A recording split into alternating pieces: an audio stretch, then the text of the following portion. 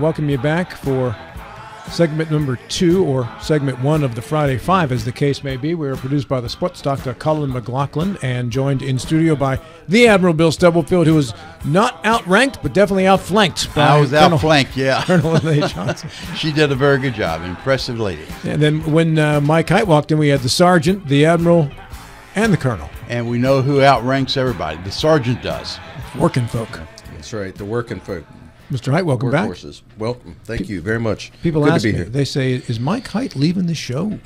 Where's he been? He's only been on like once in the last couple of weeks. What happened? Where did he go? I said, I don't know. He's ashamed of I himself. get a text from this says I can't do it this Friday. I get another I can't do it that Friday either. Like, what's going on here? I'm thinking he's going all cheetah on us, Bill. No. I'm here for the next 2 Fridays, at least. At least. Maybe Yeah. longer. Also, Mr. Michael Carl, longest tenured member of the group. Good morning, sir. Great to be here, folks. Wonderful to have you. Mr. Lard Schultz. It's a wonderful day in the Eastern Panhandle. Even though we're getting a little rain, everybody tells me we have a drought, so it might cure it to some extent. A little late for the farmers, I'm sorry to say. It is. Didn't get the second cutting this year. We really needed it in the western part of the state. The western and central part of the state were hit the hardest with the drought. I talked to some other legislators, and they said the creeks, rivers were dried up, and they were in really, really bad shape. So this will help. On top of everything else, it's bad for the fishing. Via telephone. Dead fish don't take the bait, you know. Via telephone, David Valente. He's in the Joe Ferretti chair today. Mr. Valente. Good morning, gentlemen. Good morning to you, sir. From Mr. Joe Ferretti in Georgia. The storm was scary. The eye of the storm went over my house as a Cat 1, now a tropical storm. I did not sleep last night due to fear of falling trees. Penny and I slept on the ground floor, 80-mile-per-hour gusts. I'm sure Florida is a mess. We are 300 miles from the Florida coast, and it's bad here with flooding and wind damage. That's from Joe Ferretti in Georgia this morning. Well, if he's listening today, we're all thinking about you, Joe. Our thoughts and prayers. Yeah, and he didn't mention whether or not they have power or not, but I think I heard up to 2 million people now without power between Georgia and Florida. And, again, the folks that decided to weather it out, staying in the Big Bend of Florida, I'm not sure why they would do that, not with storm surge, as we were talking about earlier. Storm surge is going to wipe out everything. Mm-hmm. I saw that the local police issued a Facebook message or some other kind of public announcement that if you're going to resist evacuating, please take a permanent marker, write your name and date of birth and other personal information on your body. Yeah. That was a news story we ran this morning, yes. Wow. That is completely true. After I cough, I didn't turn my head, Mike, so no exam necessary. We begin our... Go a little something like this. Hit it. We ring in a new Friday. The best way we remember on this particular Friday is, of course, the last one of September. Last Friday, it was still summer. I hope you enjoyed it. But now it's fall, so break out that pumpkin. It's time to deploy it. Remember the drought? It made for a dry old scene. Well, that's all changed now, thanks to Helene. The Friday crew has returned in a similar fashion, still writing checks that their mouths are still cashing. Mike Carl returns. No partners meeting today for him. Mike Height's here now, but this weekend he's being called to work by Big Jim. When are you leaving for that, by the way? I'll leave sometime Saturday. David Valente is in the Ferretti chair, a chair by the phone, and that makes Larry Schultz, the remaining Democrat here, all alone. Bill Stubblefield's in the House representing Tennessee. That makes 4 of our 5. That's 80%, a solid B. As usual, a lot has happened since we were last on. Donald Trump declared that Ukraine is pretty much gone. That was news to President Volodymyr Zelensky, I'm afraid, who was meeting with Biden and Harris and getting more aid. Joe Manchin weighed in with all the courage he could muster and said he can't endorse Harris over her stance on the filibuster. He also hasn't endorsed Trump, and I guess that's fine, but who's left to endorse? Mountain Party candidate Jill Stein? Beginning September 30, the legislature will go into a special session. This was at the behest of the governor, who made the suggestion. The main topics appear to be a tax cut, child care legislation, and supplemental appropriations. But can West Virginia afford this when you consider future obligations? This past week, the Stubblefield Institute hosted a night for AI. Now that's a subject that can scare you, and they don't even have to try. Most of my exposure to AI is from the movie War Games, you see. That starred Matthew Broderick and I believe Ali Sheedy. That movie came out in 1983 and exposed what AI might doom if computers determined that we all deserved a nuclear boom. But did you know in that same year, that whole movie nearly came true? And we have a Soviet Air Force officer for whom we must say thank you. Stanislav Petrov is his name, and in 1983, on September 26, he saw something he didn't like. He saw an incoming missile on his radar that many thought was a U.S. first strike. Not only did he see one missile, he then saw 4 more, and then ignored direct orders to retaliate quickly and even the score. Petrov passed on nuking the free world and causing unjust terror, all because he did not believe what turned out to be missiles in error. So 41 years and 1 day later, we all need to be glad that one communist soldier was a responsible comrade. Maybe if AI was in charge, that launch would have occurred, and human controls in place to stop nuclear mistakes would not have deferred. So next time you're at home and you want to hug your mommy, think of why that's possible. Stanislav Petrov, the responsible commie. I never heard that story, Rob. Yeah, that's, True story. Yeah, A little history there for us. I'm here to inform. If I like can it. do so entertaining, a bonus. Yeah. Yeah, Stanislav Petrov. You know, and there's a similar story with the Cuban blockade, and one of the commanding officers of one of the Russian ships did not take action when he was directed to do so, and that would have kicked off the Third World War.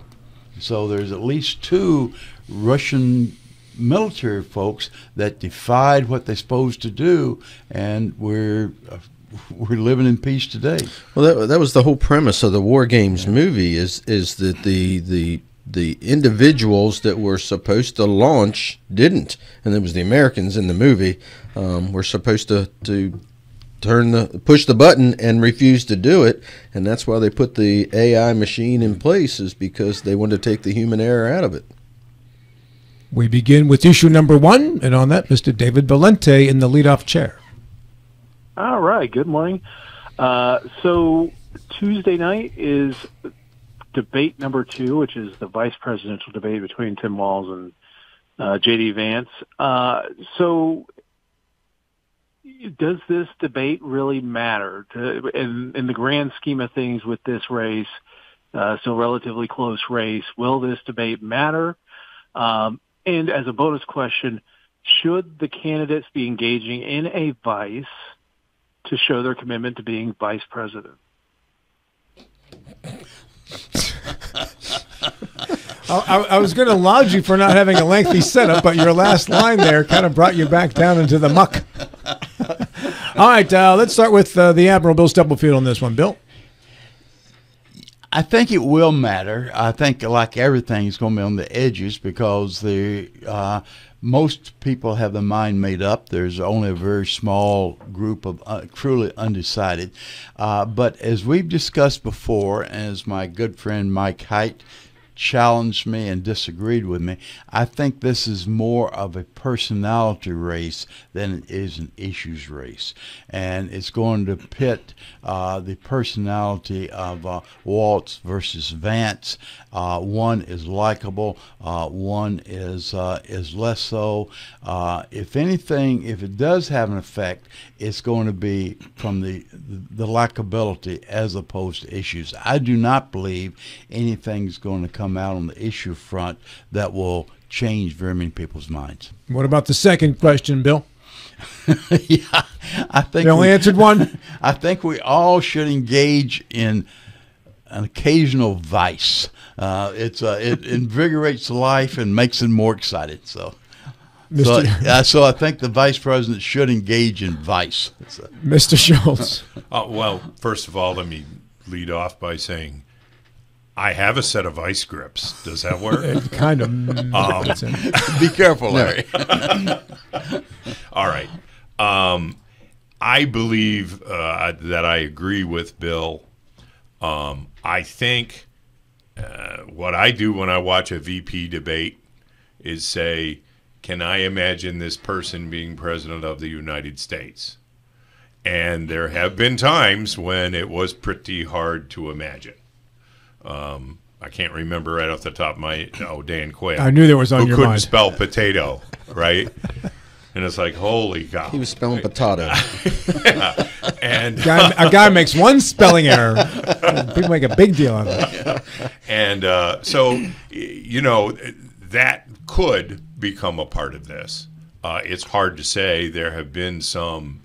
It's too bad they're not having the debate in a donut shop or a grocery store. That would give Waltz a decided advantage because it seems like every time J.D. Vance goes to one of those retail food places, he has some difficulties. But I think that's the issue. Not so much who's got the better program like you might do for a presidential debate, but can this person carry the load if something happens? And I think that's the main issue. Mr. Carl? Well, I don't disagree with any of the comments so far, but I'll approach it with my presumption that Trump's going to win the election, and so I'll be watching Vance for his, potential to become president if something happens to Trump after he's elected. Considering there's been 2 assassination attempts and the entire government of Iran. Yeah, and his age and there's health. a lot going on there. Yeah.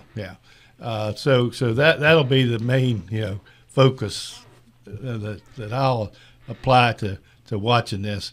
But Vance has made some misstatements and bad, but I like the guy. I mean, I think I like his background and so I his potential to serve as president of the United States will be the main thing that I'll be watching for. Mr. Height? So I think that us political junkies look at things that way. We look at, if they have to take the reins, will they be a good president? I don't know that everybody does. I think Bill may be right. It's more of a personality type thing for the general public that aren't political junkies, and they're looking, from a standpoint of how nice are they, how presidential are they, those types of things mean more. I don't know that the vice presidential debates mean nearly as much as the presidential debates when it comes to moving the needle. I think it does some. The interesting thing about the polls right now is the national polls really don't matter a whole lot, in my opinion. Only those states that are purple in nature that could go either way really matter. So, and only certain counties in those states. That's correct. That's correct. Most of it is already a foregone conclusion. There are states like West Virginia we know is going to go red. It's a foregone conclusion, and I think the majority of states are already like that. So you're looking at electoral college numbers at this point, and it is Pennsylvania and North Carolina and states like that are really going to make the difference. And that's why they're spending so much time in those states right now.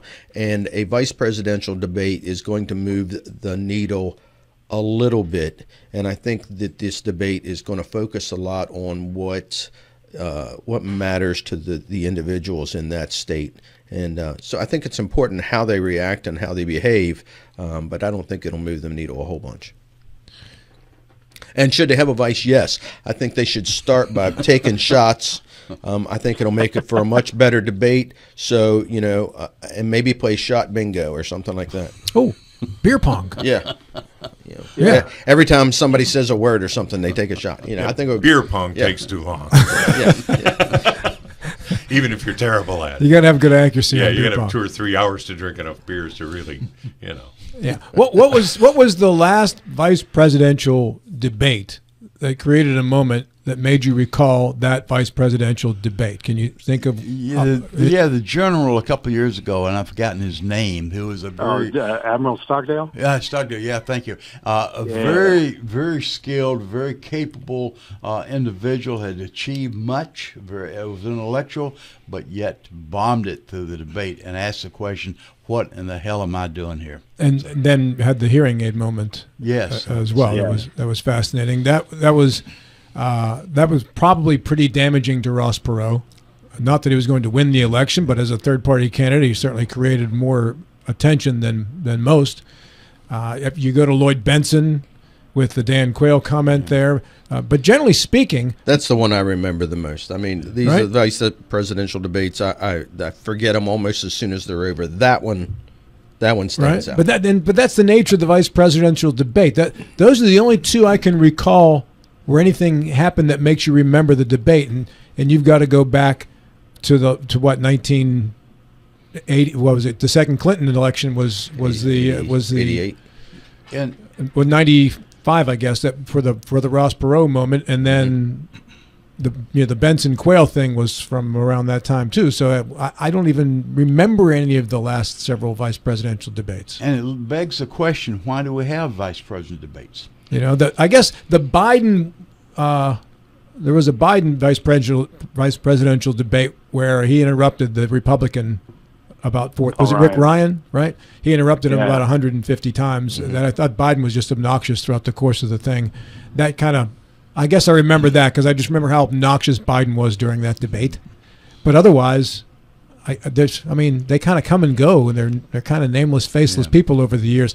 You could pull out a list of 10 people who have been vice president, and I could quiz all of you at this table about them, and you had no idea that they were the vice president. Yeah. And you people are pretty informed, right? That's just how anonymous this position is. And that's a good thing, given that the way you really get to know a vice president is if the president dies. Yes. And so we've had that happen, but not very many times. Right. You had compared this, to, say, some countries who lose their leaders with fair regularity.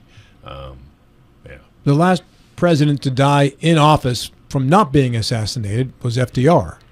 After you had Kennedy, of course, with the LBJ, but that was from assassination. So when you look at the vice presidential candidates and you say, okay, well, this person is one heartbeat away from becoming president, it's still pretty rare when that actually happens. For the most part, you pay a lot of attention to the vice presidential pick when you speculate about who the nominee is going to be, and that creates a ton of attention. And then if there's a vice presidential debate, you pay a little bit less attention to that. And then you forget about these people for the next 4 years until it's time to run again. With one exception, I think.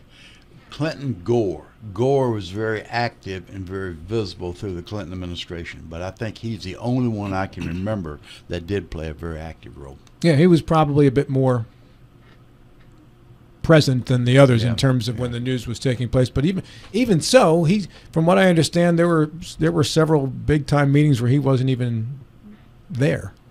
So, and now that the presidents can only serve 2 terms, the prospect of the vice president succeeding, has been cut in half basically. David, you were about to say.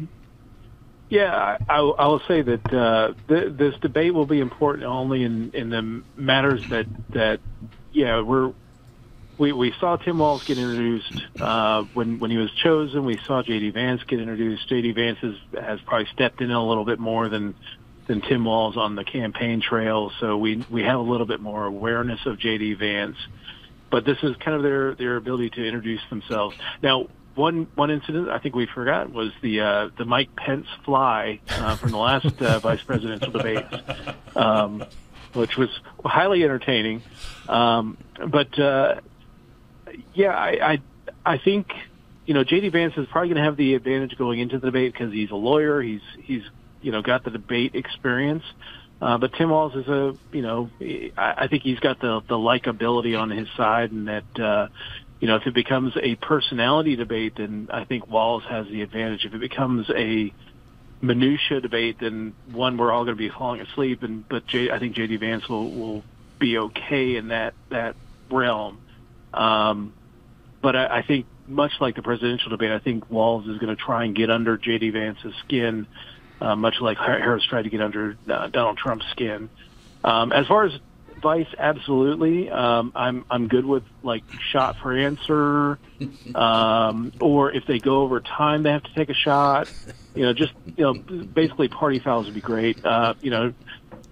They each have like a highball glass and a cigar or something like that.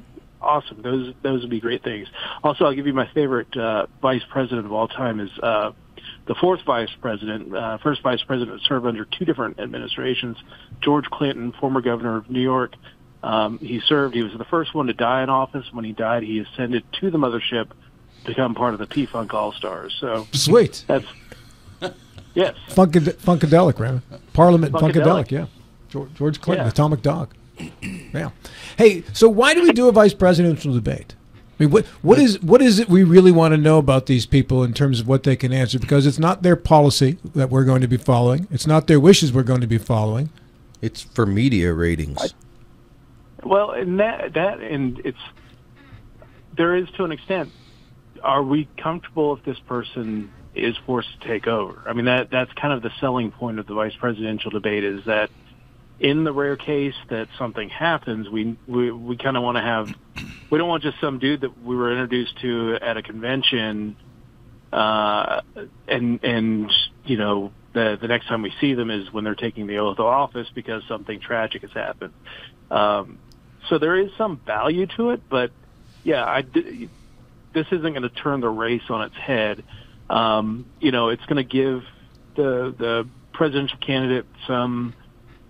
If both candidates do well, it's not going to change anything. If one flubs completely, then it might have some impact as far as, independent voters saying, do I really want that person in case the vice presidential, there's a promotion in the works. And I think people might be looking at J.D. Vance a little bit more because of Donald Trump's advanced age, just as much as if Biden had stayed in the race, again, taking another look at Harris as to whether she would have been a good president. Now we know that we have to kind of make that answer when we're going to the polls in November. But, I think the age issue with Donald Trump and some of the, curious stuff he's been doing on the campaign trail will make the vice presidential debate a little bit more important for the Republicans to establish that J.D. Vance is not quite the weird guy that he's been made out to be on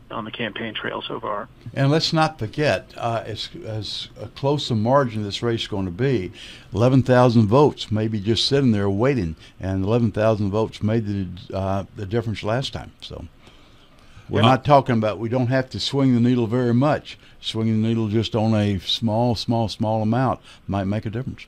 It's also one of the only choices when you have two people who aren't currently the president. You get an opportunity to see in the vice presidential debate what the most significant judgment they've made up to now, in this cycle at least. How good a judgment was it? And that's why misspelling potato kind of hurts the ticket, because it's like, gee, the guy you don't have a guy who can spell. I mean, we're not asking supercalifragilisticexpialidocious. It's a potato.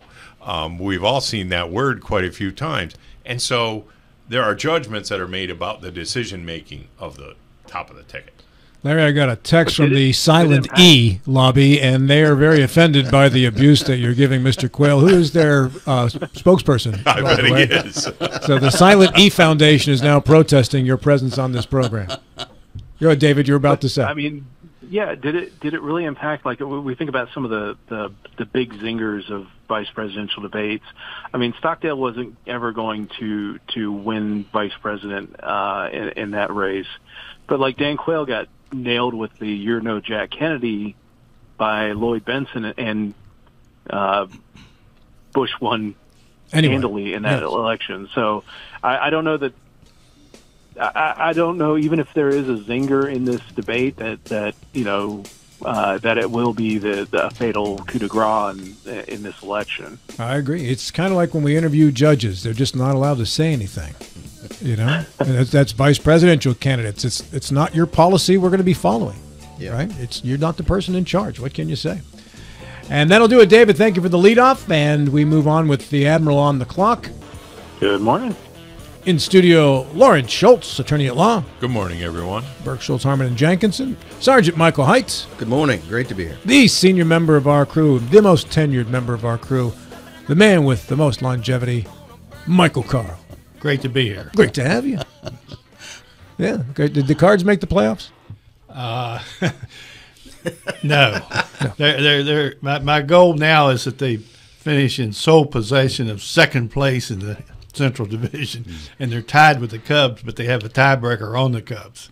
Let's go. My goal every year for the Pirates is that the owner sells the team. That's my goal. Every single year I'm disappointed because Didn't he they doesn't. just cut some guy who was like a couple of stats away from getting a giant bonus? Rowdy Tellez was his name. He played first base for the Pirates and DH'd on occasion this year. He was 4 at-bats shy of getting a $250,000 bonus, which is basically one game. It was at that moment that the general manager came out and said, we need to promote these two fellows from AAA to get them some playing time in the majors.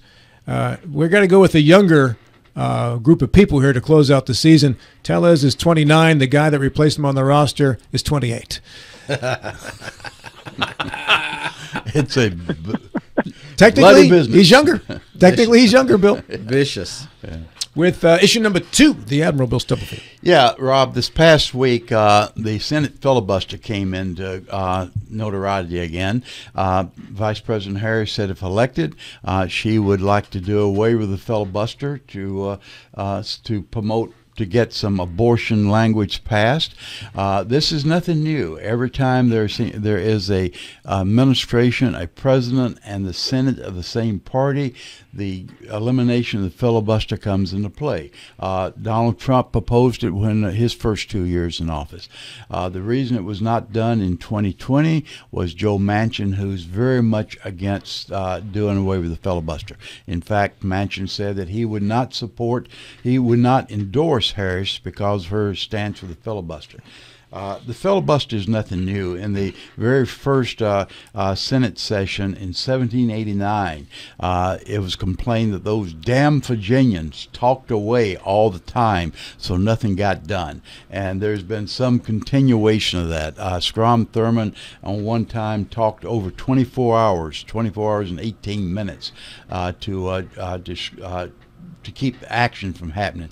And those days, if a filibuster was being invoked, no other business could be done. Now you can go ahead and do other business as long as it's not the business of that particular subject of the filibuster. As a consequence, filibuster is being used all the time. The question to my good friends and colleagues, and one other point is filibuster is not in the Constitution. It is a rule of the Senate. The House does not have the same rule, so the Senate could do away with it, could retain it.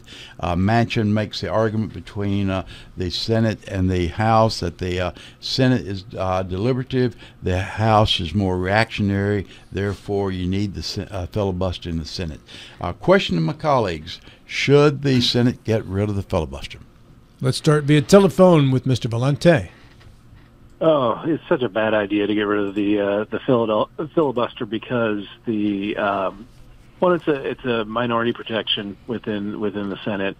I've said it on the show before that especially the Democratic Party likes to create the cudgels with which they are eventually beaten, and it's the idea that it's like when they changed the rules about how we voted for judges, and they did it out of convenience during the Obama administration. But then, what ended up happening is they lost 3 different Supreme Court seats during the Trump administration due to that rule. So, getting rid of the filibuster may be a short-term victory for a Harris administration, but as divided as the Senate is, and divided as American people are, getting rid of the filibuster,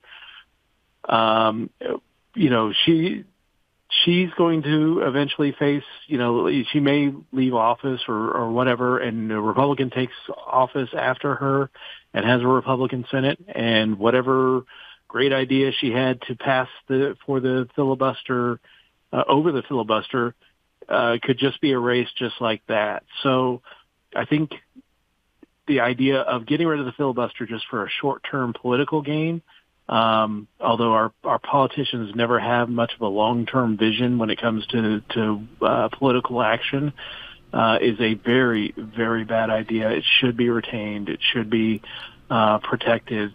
Again, this is a very bad idea. Michael Carl.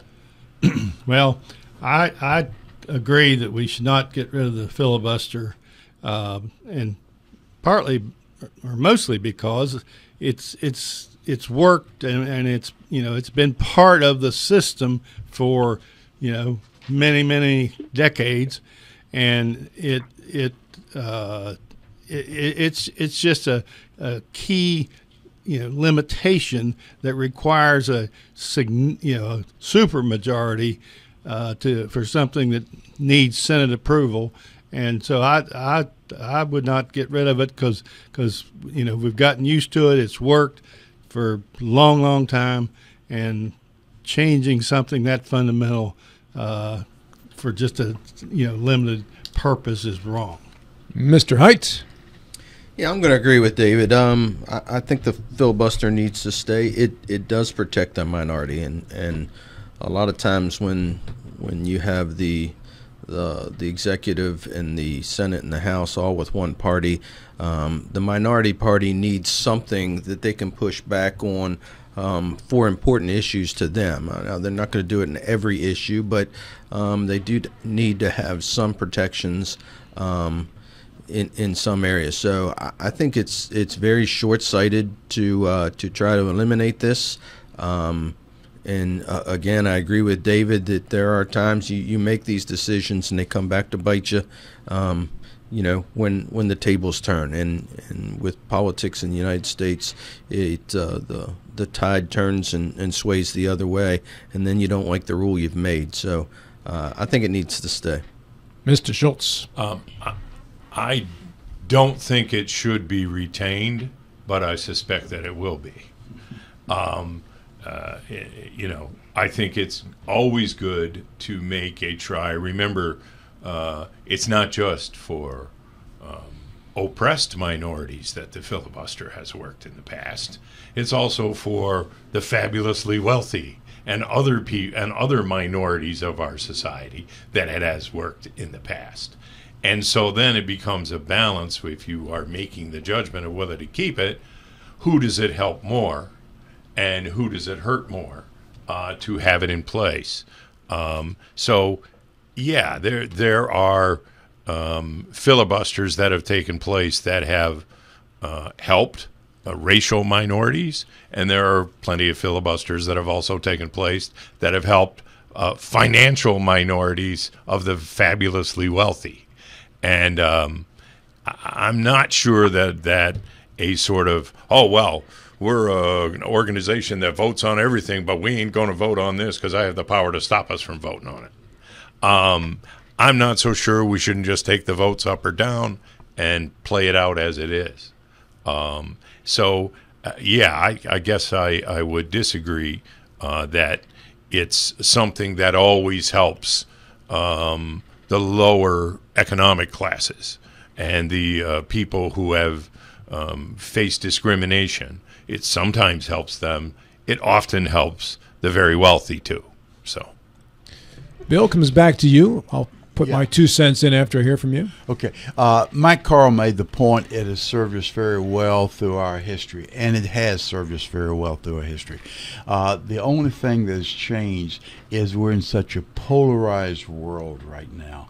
And if we require a 60 vote to get something done, that means probably 10 people, 8 or 9 people have to cross political aisle, and there's no willingness to do that right now. So there is more of a stagnation than what we've experienced through much of our history. Without the filibuster, you could have a 50-50 Senate that the vice president tie breaks, and a 218-217 Congress that technically gives the majority to one party throughout the two chambers and the White House. So you could have a situation where the majority is tipped by one vote, yet that majority can get everything they want, no matter how extreme or how crazy. And it strikes me in an era where people are getting sick of personal attacks, where you see more and more people running away from office as opposed to running for it, which leads to many more aggressive candidates who are making more and more outlandish claims during their campaigns, burning down the village, goodness be damned. It strikes me that the filibuster is the only thing that can keep the crazies from taking over on either side. And without the filibuster, which guarantees there has to be at least some compromise if you want some of your stuff passed, I don't see any other way around the fact that because of simply having one extra person in the House and the tie-breaking vote in the Senate, that the other 49.99999 into infinite part of the country that isn't in that majority party right now has no representation whatsoever. That strikes me as somehow unfair. I would keep the filibuster, and I would make sure that it can't be overturned or done away with. Fair enough. And how you would combat it, I posted in the chat, is that you actually do the talking filibuster. If somebody wants to filibuster something, you make them hold the floor and continue to talk and talk and talk until either they yield the floor or there's compromise made that allows them to yield the floor for whatever they're holding out for. You don't getting rid of the filibuster is just, I think it's a politically expedient way of doing something that will eventually bite whoever does it, whoever eventually pulls the trigger on removing that rule. I would add one caveat to keep the filibuster, and that is if you're going to start a filibuster, you have to be a certain younger age, because I can't have you needing to take a bathroom break in the middle of your filibuster. Right. Because that ends the filibuster. Yeah, and Strom Thurmond made his filibuster, his 24-hour at the age, I think, 70. He was up early there. mid-70s. Yeah, that was pretty impressive. All right, Bill, thank you. We go on to issue number 3, and for that, Sergeant Michael Hines. I'm going to take my issue back to the state. Governor Justice has called a special session for this coming Sunday, Monday, and he has 40 potential items on the call this particular time. It is a week before the regular interims. So I guess my question to the panel is this merely an effort to garner more votes for his Senate campaign, or is there some legitimacy to this? To the special session? To the special session, yes. All right. Do we know what some of the items on the special session list are that would help us with the motivation? We have heard about the extra 5% tax reduction, to income tax reduction. That's one of them. A lot of them are spending appropriations. Metro News reported child care was one of those issues. Child care is one of those issues, but there's a couple of child care things. There's like child care tax credits, those types of things.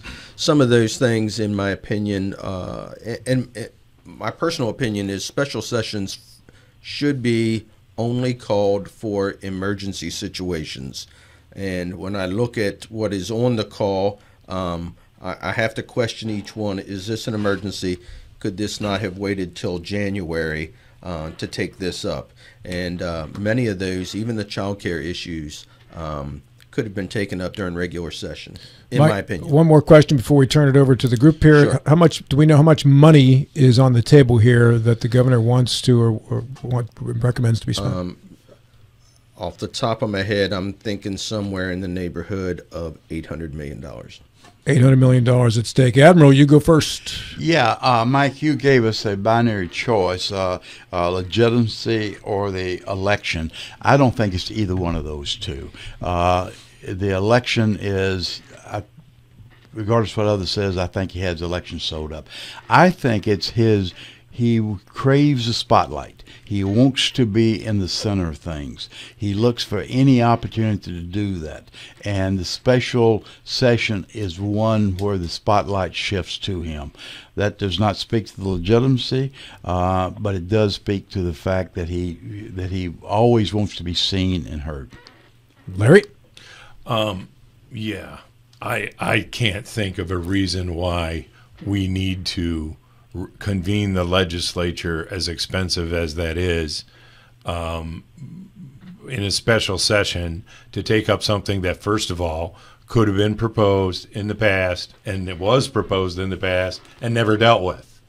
There comes a point where I kind of want to say, oh, well, you didn't get your work done, so this one you ain't getting paid for.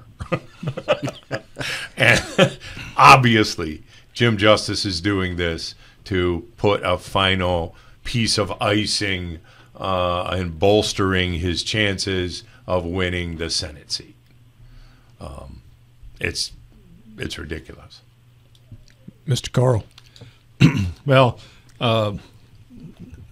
Bill kind of made a distinction. I don't think there's a distinction between Justice's ego and his affinity for putting out something that's that'll help him gain votes or that'll help him in the election. I think those are all the same, but I agree that's what is leading to his call for the special session. It's not good government, or he's likely to make some great improvements over what we have today, or we're going to fix anything. It's all about justice. Mr. Valente? Yeah, I mean, this is all political theater for Justice to kind of preen and peacock about him doing something. Nothing out of the call seems to be like a legacy defining moment. Even the tax cut doesn't seem like it's just something that 50 years down the line we're going to be like, wow, he did this special session right before an interim to do this tax cut. I don't think people are going to remember it. It's pure political for pointless reasons. I mean, I think he's pretty much sewn up the Senate seat, which is rather unfortunate. But maybe he's going to resign and install Baby Dog as permanent governor of West Virginia. That's an interesting proposition. That might require another special session, and maybe not a legislative one. Mike, kind of an adjunct to your question, where I thought you were going to go, is will the 5% tax cut that's been proposed by Justice, will that be favorably received by the legislators? Well, I certainly don't want to speak for 133 other people. I will say I don't know that I'm in favor of it. I think there's a lot of things that need to be taken care of in the state of West Virginia still. We're still trying to hash that out. Some things need to be cut, and we need to find revenue streams from cuts. But there may be some I still think we need to take care of teachers and state police and CPS workers. We've come a long way in addressing some of those issues, but we're not finished.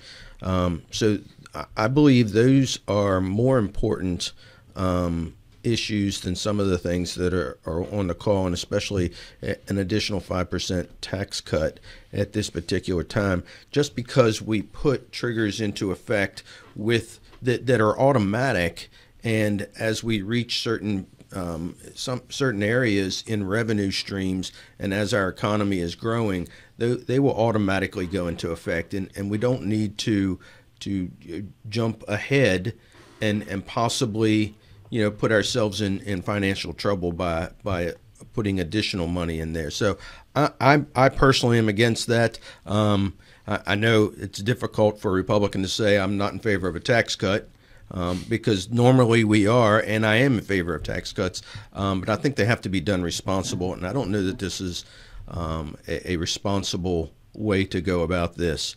I question why this weekend. Why are you calling it for Monday when a week from that we're already in interims, and it's costing the taxpayers an additional $35,000 a day to call us down to Charleston, and that just does not make any sense to me. There is nothing on the call that I can see that is an emergency that has to be taken care of 7 days prior to the interims. So I don't know what his motivations are. I don't know if this is buying votes. I don't know what it is. I'll be honest with you. But this is the second special session this year, and I just question the whether or not this is good governance. And you made the comment that Republicans against that want to have tax cut. You are in fact are doing a tax cut, because when the trigger kicked in, which something the Republicans voted for, you implemented another tax cut. Yes, so automatic 4%. Automatic 4%. So all this is an additional 5% that's outside of the trigger. So I don't think a Republican can be accused of not being in favor of tax cuts by the actions. Oh, Bill, you've been in politics long enough. Yes, we will. Absolutely. That'll be the first ad creative. If they put us on the call for that, you guaranteed whoever ever runs against one of us in the future, we will be told we voted against a tax cut, and we will have. So it'll happen. That's just politics. You have to be willing to endure those types of storms. So justice is helping your future opponents. If you vote against it, I guess, yeah. I mean, that's how egomaniacal he is. He doesn't care about the other people in his quote party. Well, I know you're clearly not a fan of Governor Justice. No.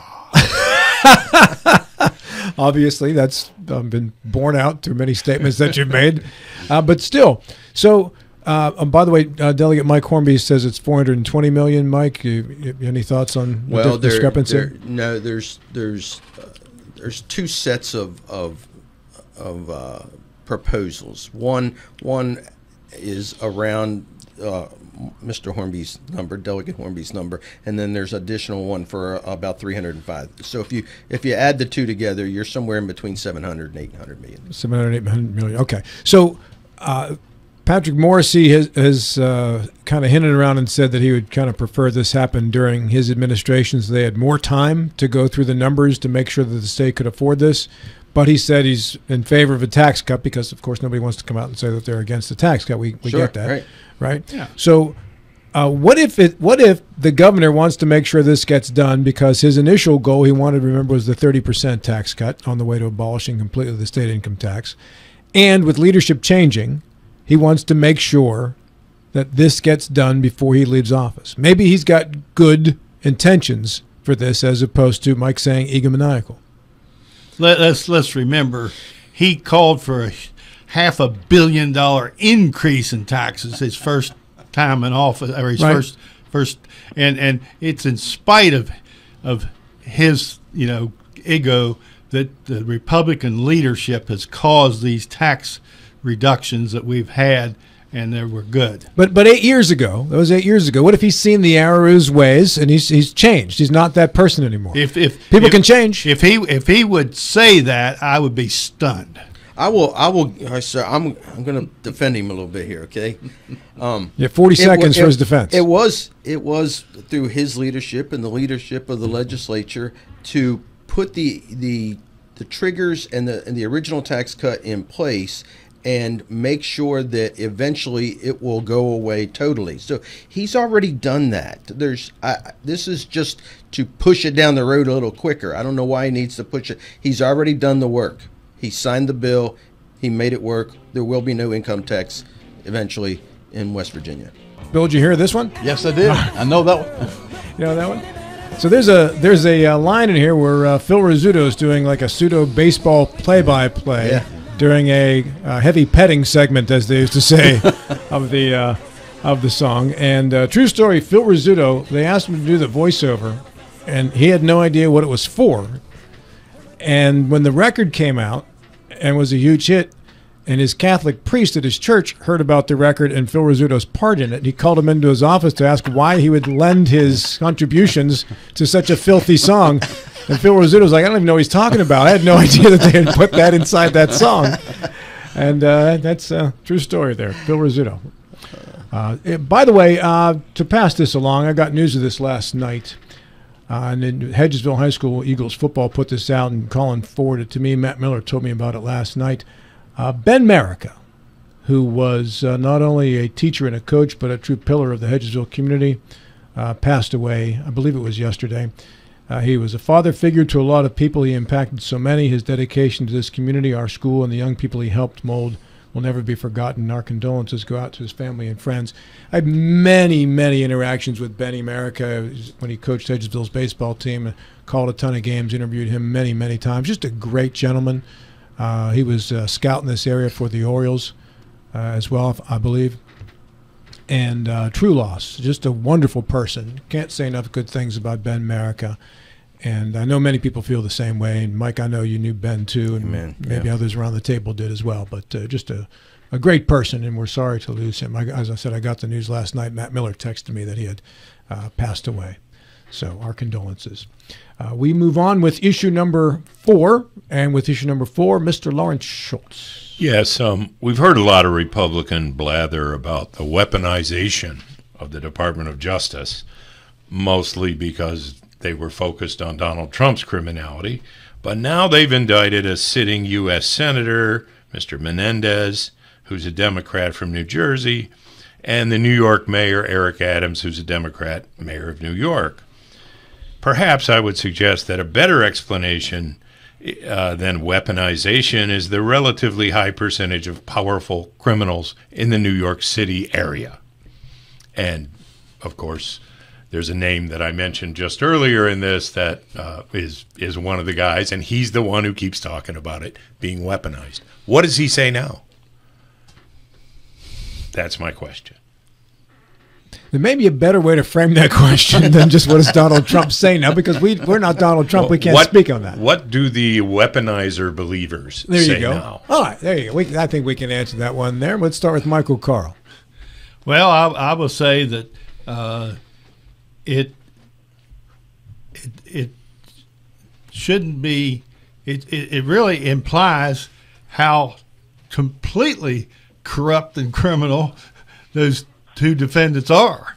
If the Democrat, weaponizing Justice Department goes after them, then they must be really guilty and corrupt. Or an alternative is they're trying to change the discussion about their weaponization against Trump. I'll just say that of these people we've mentioned today, only one of them's been convicted of 34 felonies. So, we might want to just dial that whole thing back. Give it time. Yeah, we'll see. I mean, they're innocent until proven guilty, but that leaves one guy who's not innocent because he has been proven guilty.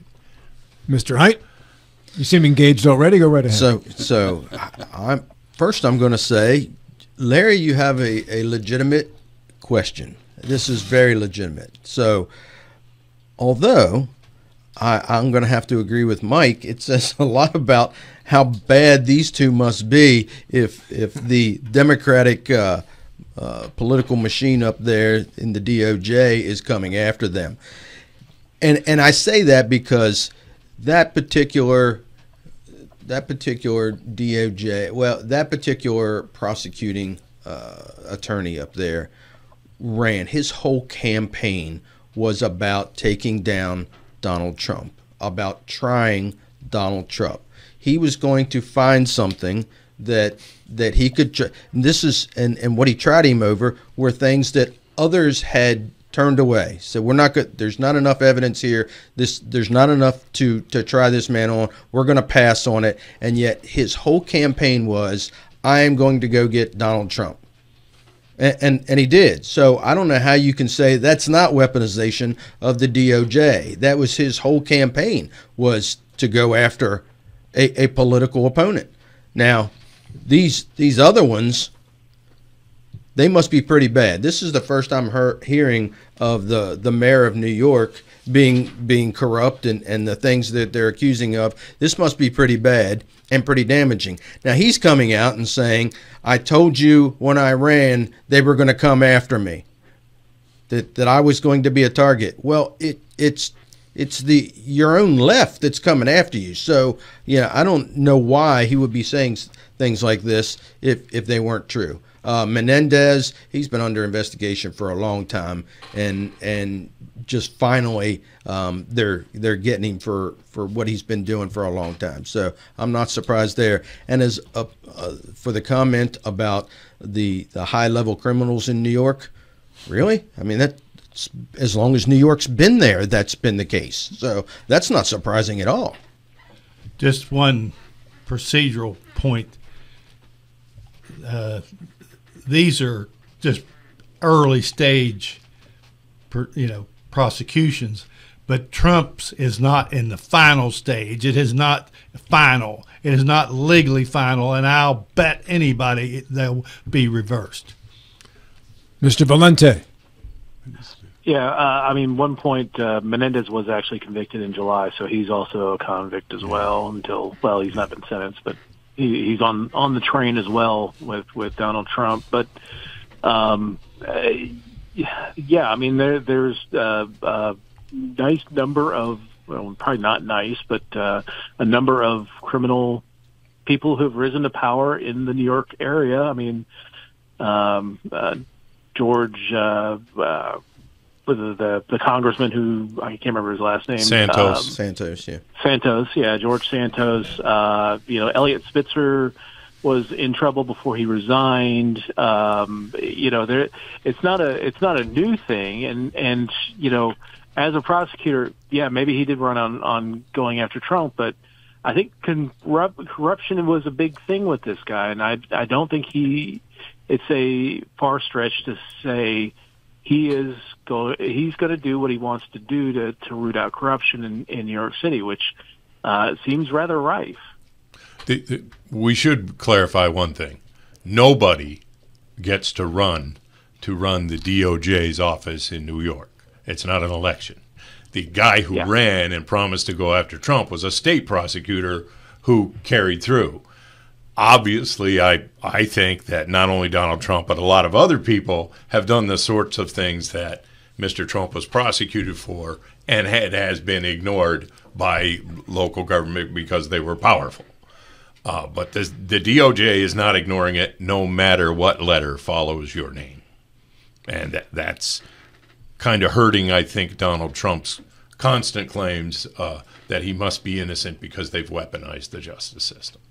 Bill? But to your point, what you said with Trump, what will Trump say? Trump will, the truth be damned, he's going to continue to say the DOJ is weaponized. There's not going to be any change to that, and I think his followers are going to say the same thing. Bill? Yeah, it's unfortunate that we define everything in political terms. What happened to the old days, whether someone is guilty or innocent, and that's been lost now because if you've been charged with something, it's not my fault, I'm innocent, it's all weaponization. But those political labels have been around for a long time. Most recently with the Supreme Court, where the Warren Supreme Court was an activist court. The Republicans said this all the time. And now with the Roberts Court, it's the other party that's saying it. It's the Roberts Court is now an activist court. It's convenient politically labeling. I do not think that DOJ has been weaponized. By the same token, I don't believe the deep state within our federal government is philosophically directed against any one party. Those folks are there to do their job. We need to give them credit for doing the job. I do not have a lot of patience for any of this political labeling. I like the way you close that, Admiral. Yeah. So when you talk about deep state, you're talking about their incompetences on both sides. Mike, I don't see the incompetence. I see a lot of professionals. Most of what you hear about from the federal government are political appointees that are brought in. The civil servants are there to do their job. They have blinders on generally when it comes to politics, and they do the job very professionally. I don't disagree. When I talk about incompetence, I talk about it at the top. You know, when we talk about the Secret Service and how it's in disarray right now, it's because of the people at the top, not the actual agents. And with that, we move on to issue number 5 and Mr. Michael Carl. I want to bring up something that sort of in my field, professional field, but goes beyond. Trump's 2017 tax reduction was widespread in terms of all the different brackets, or rate levels that were reduced, and it applied to in a free enterprise system, and because of that, it actually raised federal tax revenues. Now, there were deficits because they spent too much, but it raised revenues. Do you think Kamala Harris understands any of that? So what is Kamala Harris's economic Does background? she understand those She understand economics. Those principles that when you cut tax rates, income tax rates in a free enterprise system, you raise government revenue. Does she understand that? As none of us here is her, we can't actually speak to what she understands, but we can speculate, Bill Stubblefield. Yeah. Trump, based on what she said. Yeah. Trump's 2017 tax cuts were a victim of COVID, because they really increased COVID. The result was a $4 trillion increase in a deficit. However, before COVID hit, the CBO and various economists said this was a bad move in terms of our long-term debt, and that proved to be the case. Now, going back to what we're seeing today, Wall Street Journal is looked at what Harris is proposing and what Trump is proposing. They see Trump's proposal are going to increase the deficit by a couple of $1 trillion. Harris's proposal increased the deficit by around $700 to $800 million. So there's Wall Street Journal has passed judgment and said that they think that Harris's proposal is more economically sound than what Trump's proposing. $700 billion or $700 million? I said million. I meant billion. Okay. Yeah. Because $800 million to the federal government. That's right. Yeah. Pocket change. That's like a West Virginia tax cut. The point is it's substantially less than the Trump proposal. Gotcha. Yeah. The entire increase in the national debt during the Trump administration was $8.2 billion from the research that I've done. Larry Schultz. Billion or trillion? I'm sorry, trillion. Bill's got me going now. I'm reducing to the next billion. All right. There is still debate. It is not a settled fact that those 2017 federal income tax raised U.S. government tax revenues. There is a debate about that. And there's definitely a debate about whether or not they were as widespread and top to bottom as is being suggested here. They were mostly tax cuts for the very wealthy. Like I say, economists, there are plenty of degreed economists who know more about this probably than any of us, who will tell you, no, it didn't, and it didn't raise revenues. And then we turned around and told everyone that COVID would be over in 15 days and ended up running $8.2 trillion in deficits, which I think is a 4-year record for the United States presidency. It's not a record as a percentage, but it is as a gross amount. Yeah. So in any event, I guess what I would say is that is not accepted by a large percentage of the people whose job it is to do that analysis. It's not as easily passed off as all that. But regardless, there are definitely difficulties. As a result, the people who got their taxes paid didn't pay extra money in order to help the country get past COVID. And that includes Elon Musk and Jeff Bezos and the rest of them. They didn't pay extra money, even though the U.S. government spent billions and billions and billions and billions of dollars, trillions of dollars, trying to help this economy land back on its feet. That's not necessarily what the average American wants to see. Elon Musk getting a tax cut while everybody else stays about the same or gets a much smaller tax cut. That's not what they want to see. They want to see, I think, the average American wants to see those people pay their fair share like they used to under the old progressive tax system. We're going to find out. I think this election is about some of that stuff. David Valente. Yeah, well, I think to the point of the question, I don't trust either one of them to really understand anything when it comes to economics. Yeah, they passed a tax cut, but then, Donald Trump is all about tariffs, and tariffs are just taxes that we pay because we're trying to provide some protectionist maneuvers in whatever industry we're putting them in. So, and when we look at everything that happened from 2017 on, you can factor in the COVID, you can factor in the stimulus, the market liquidity that added. We're facing the results of that with everything that's happened since 2017 at the grocery store, because you're paying 50% more than you did a couple of years ago because we've devalued the dollar, we've devalued. We've taken on so much debt in this country that we don't have an ability to really rein in inflation without just doing all sorts of machinations to try and stop that. So yes, I think whenever you do a tax cut, you're going to see an increase in revenue. It's counterintuitive, but it's explained in that you're not seeing as much tax attorneys trying to, or tax professionals trying to take gains and things like that. They're still trying to figure out the law that way. Plus, it incentivizes actually paying the taxes that you're now being charged. So, and we're also seeing, that tax cut included some corporate tax relief that allowed repatriation of income from foreign sources. So it's a short-term game. Now I'm all in favor of tax cuts, but you got to also have the spending cuts to match it so that you're not really burning the candle at both ends. Michael Heights.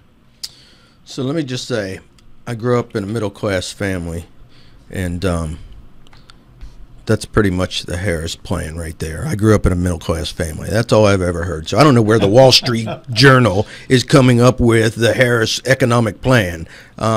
She doesn't have a plan. So I don't know how it's being debated against the Trump plan. We know what Trump will do. He's already been in office.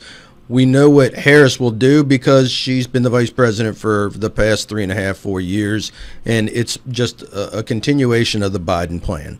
So, and twice in this particular show, Larry has condemned the ultra wealthy, that 1% that pays over 50% of all taxes, and then to say they don't pay their fair share. And Bill, I'm here to defend you as one of that 1%. All right, he's been attacking you this whole show. You're looking at the wrong man. It's Bill Stroud, not me. So when you say they're not paying their fair share, I don't know how you can say that when that 1% is paying 50% of all the taxes. And nobody ever wants to define what fair share is when they make that comment. Fair share. How much is fair share? When they provide 50 or 60% of all they make, is that their fair share? What's the fair share? Now, they're already paying more in taxes than anybody else, so why should they have to pay even more and more and more in a progressive way? I think they're already overtaxed. And I think the Trump cuts in 2017, I believe, were working until COVID hit, and then COVID destroyed everything. And there were trillions of dollars spent to try to abate the the disease that was sent over here from China that we paid for. So, you know, I don't blame all of the economic troubles that happened in 2020, 2021 on Trump. Mr. Carl, you have 30 seconds to wrap it up. I'll give all my 30 seconds to saying amen to what Mike just said. I couldn't have said it any better. He made all the right points. You mean his defense of Bill Stubblefield? Yeah. No, his defense of the tax cuts and the fact that they raised revenue in a free enterprise system, and it was COVID that changed everything. Final thoughts. We start with David Valenti via telephone. Go. Hey, Berkeley County Pride this weekend downtown Martinsburg. Come on out. Mr. Larry Schultz. Good luck to Mr. Ferretti and everyone else. Be careful about the wind and rain that's going to be coming through. William. Yeah, don't complain about the rain. We need it. Mr. Carl. Go Cards, finish in sole possession of second place. Mr. Height. Yep, just try to stay dry. It's going to be wet for a week or so. Thank you to our producer, the sports doctor, Colin McLaughlin, to all of our panelists, and you folks for watching and listening every Friday. We appreciate your loyalty on that. The Dave Ramsey Show is next. This is Talk Radio.